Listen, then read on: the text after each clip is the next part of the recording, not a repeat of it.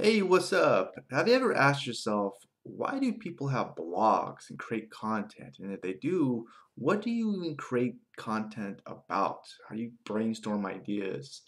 Well, in this video, I'm going to talk about, answer these two questions, why people blog, and some ideas on what to actually create content around and about. Now, before I begin with all this, you'll notice there's a link in the description, okay? And if you click on it, I'm giving away tools and special methods that can really improve someone's income from affiliate marketing, some tricks, which are cool. Now, what a person really should be blogging about or vlogging about like this is topics that directly relate to the product or service someone is selling. Then what you do is you simply create content that educates and positions uh, your product or service as the best solution. See, it helps sell something. So here are some ideas. Some ideas would be go to forums, your niche, and find out what people are asking questions about, then create content around that. That's a great idea. Question and answer sites like Quorum, involving your niche and what people are talking about. It could be books about your industry that you're interested in, learning more. Or you find something cool, you could pass it on. I do that a ton. All right. Some also, what are people asking about in your niche? Asking you, like on Facebook. You can look at your competitors' blog and create content around what they're posting about and what their prospects are asking about. So the main thing is, what are people struggling with in your industry? And creating content that solves a problem, and that is big. And what I'm not talking about, which is the $1 million elephant in the room. Well, the huge elephant in the room is the long tail keywords, keyword research, going after keywords that are not very competitive and get a lot of views, which I do. That's all I do. It's a huge thing. It was a long time ago. It was much easier. Everything to get more competitive now, but it definitely can still be done.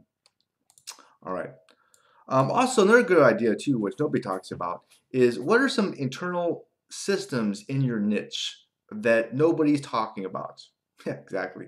Some things that really help you.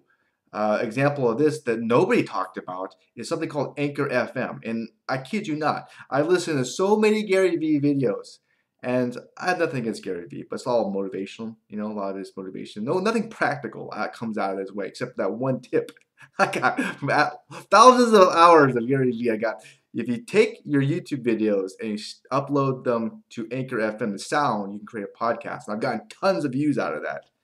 Nobody talks about that. That's a side.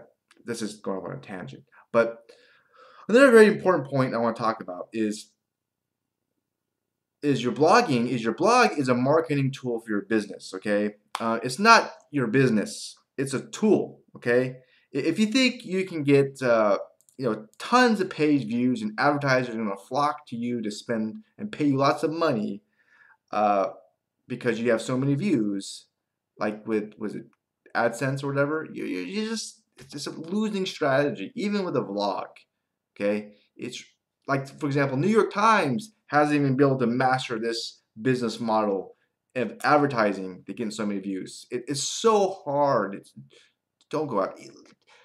If you look at the top YouTube videos, even the YouTube videos with the most views, like millions and millions of views, they barely make any money off of it. Okay, so it's not the best idea. So here's another question: why blog? Is it a waste of time? Creating all this content, whatever it is. Well, what a blog does is it's a highly leveraged way for you to build a relationship with somebody um, instead of randomly talking to one person at a time. That's really what it does.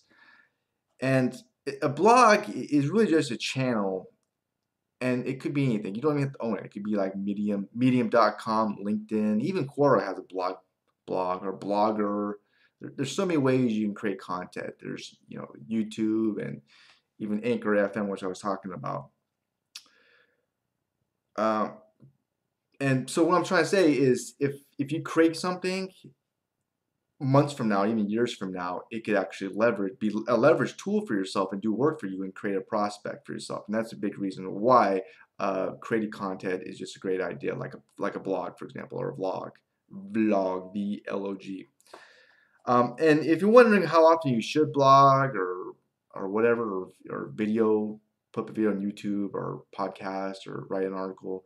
Uh, it really depends, but the more the better. At least once a week, okay? And so the last thing I want to talk about too is to reverse engineer the sale at the very end. Your product or service solves somebody's problem. It's talked about in that. It's to reverse engineer that whole process of people of getting a lead, okay? So the next step for you to do really is to click that link below, because it talks about a lot of areas which are hugely important in affiliate marketing, which is the back channel area that I struggled with for a long time. It's a great product and can really help you. Okay, so click that link below, and I hope you got some value from this video. If you did, please hit the thumbs up button. I really would appreciate that. And yeah, I wish you the best. Take care. Bye.